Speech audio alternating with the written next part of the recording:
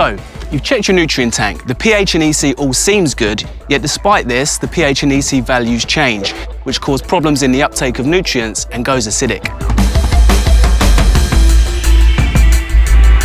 The roots would smell of ammonia, but rather than relying on your sense of smell, it's better to measure the pH.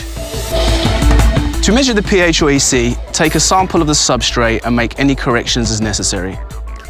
Take your sample from the area where the most roots are. To make sure you get objective readings, it is very important to take your measurements in precisely the same way. This way, you can compare the results from one test to the next. You'll find it worthwhile. The right pH and the right EC contribute to a better productivity.